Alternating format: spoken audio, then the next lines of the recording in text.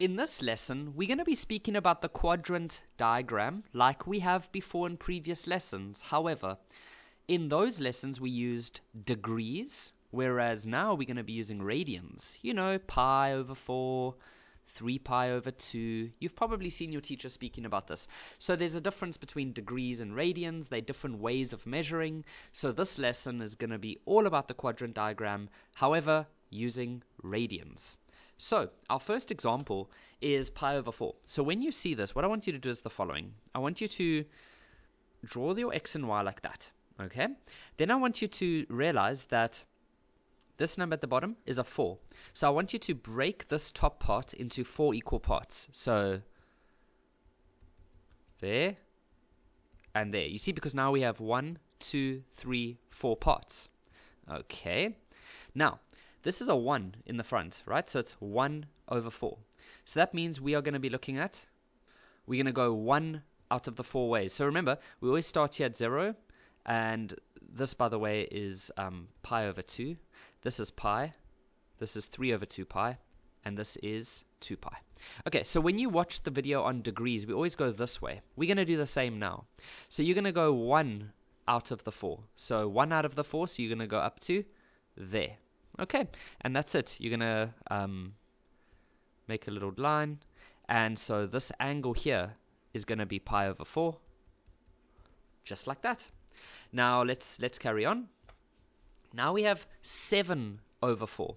So the number at the bottom is a 4. So I want you to break the top part up into 4 equal parts. And we're going to have to do the same at the bottom because this one's going to be 7 over 4. Okay, so we're going to go 7 of those 4 parts. So we're going to go 1, 2, 3, 4, 5, 6, 7. There we go. Draw a line. You can get rid of the dotted lines now. Eventually you won't need to do that anymore. It's just for practice. And so that is what we have. Once again, this is called the initial, and this is called the terminal. Okay, let's keep practicing. So now we have 14 over 6. So you're going to break the top part up into 6 parts now. So you're going to do this, and that, and then like this, and like that.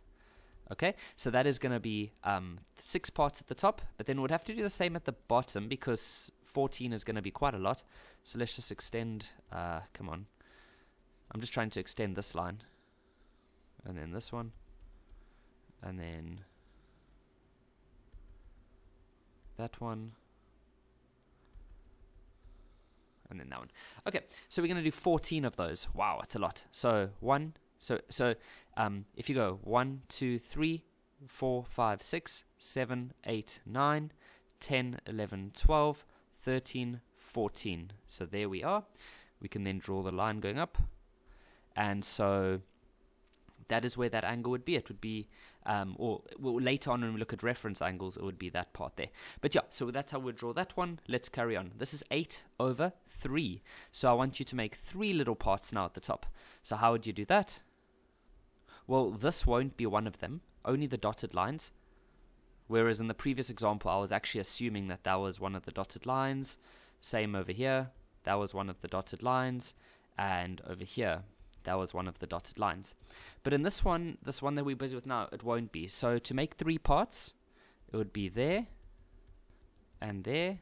But don't count this as one of the parts. So there's the first part, here's the second part, and here's the third part. Okay, and then we're going to do the same on the other side. There. Now that's not going to be enough, but it's fine. We can just go round and round and round.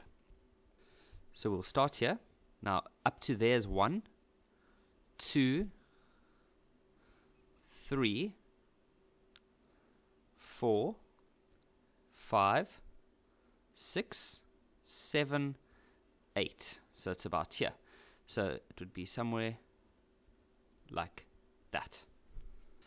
Now we're going to do negative. Okay, we've done this before when we were looking at degrees, but now you're just going to go this way. But once again, you have to break the top and bottom into 3 parts. So when you do 3 parts, you can't use this as one of the parts. So it would be something like there and there, although that doesn't look so equal. I mean, it doesn't really matter, but some of you watching might be like, yeah, but bro, that doesn't even look equal, bro. Okay, so maybe like there and there. So there's the first part. Okay, wait, let me do the top as well. So 1. Oh, but they only want us to go 2 out of 3.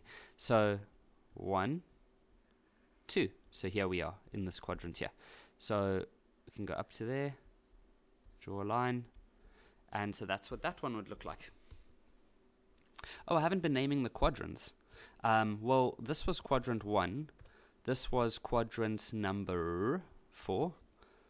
This is quadrant number 1, where it lands up. This is quadrant number 2. This is quadrant number 3.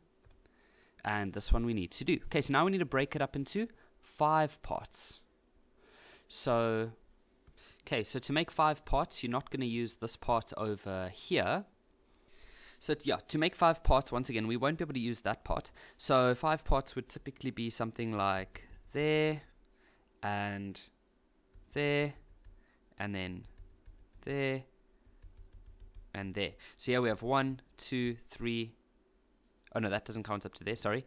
Up to there, that's 3. Up to there, that's 4. And there's 5 parts. Okay, this is just to give you a better idea of what these things look like. But now we need to do the top as well. So let's just extend these lines. Okay, so we're going to go back 6 parts. So 1, 2, 3, 4, 5, 6. This just helps us to work out which quadrant we are in, to be honest. So it would be this one. So we can do that. And we can do that. So we land up in quadrant number 2. Okay, so here we're going to go negative 11 over 4 pi. So we're going to break our quadrants up into 4 parts. That's easy. So that's just there and there. Because now we can use this line as one of them. So it's 1, 2, 3, 4. Okay, we can even put a dotted line like that if you wanted to. But now we're going to do it at the bottom as well, because we're going to be using 11. Okay, so we're going to be going negative. So that's 1, 2, 3, 4, 5, 6, 7, 8. Well, let's do that better. So that was 8. Come on. That was 8 parts, 9, 10, and 11. See, so this is just to help us realize, okay, so we're definitely going to be in quadrant 3. Okay, so now we're going to break it up into 3 parts.